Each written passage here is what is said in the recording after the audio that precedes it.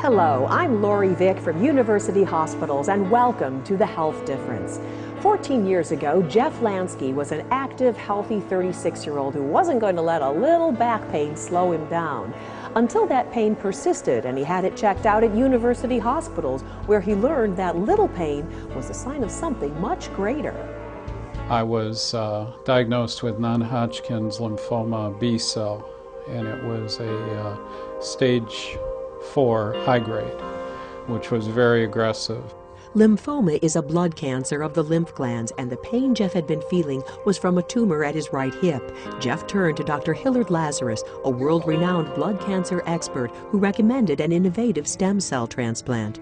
The idea was now to collect blood-forming cells from him, and we did that by collecting blood stem cells. These are bone marrow cells that produce blood as we understand it.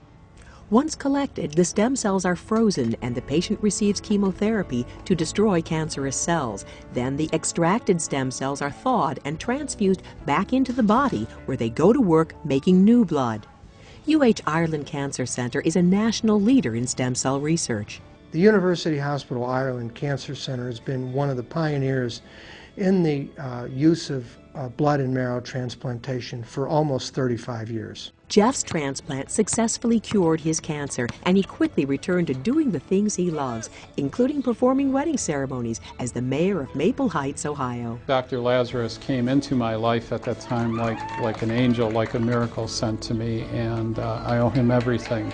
For more information or to get a doctor referral, call 866-UH4-CARE anytime, night or day, or visit our website, because at University Hospitals, our doctors make the difference.